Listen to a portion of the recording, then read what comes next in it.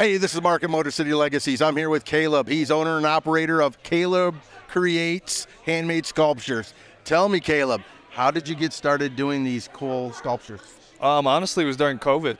Like, we were sitting around and everyone was bored in the house, and I was on YouTube, saw some guys creating some stuff, and I was like, I think I could do that. And then it started with these dioramas that you see in the front row. And then I got bored with dioramas, and I said I want to make my own figures. So I started messing with clay, and now I sculpt my own figures, everything made from scratch. So which one took the longest to make?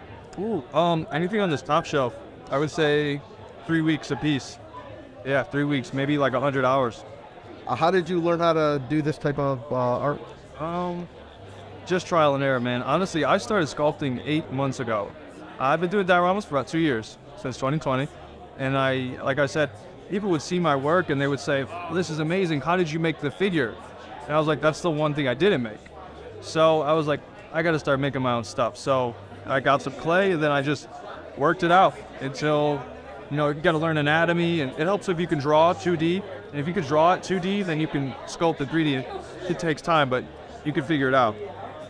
So what do you got coming out in the future? Anything?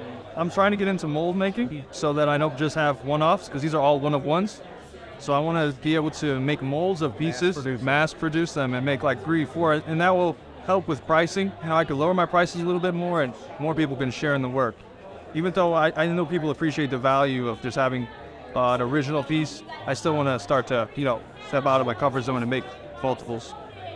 Well, these are sensational pieces, and again, Caleb, it was a pleasure speaking with you. Thank you, man. This is Mark at Motor City Legacies with Caleb Creates.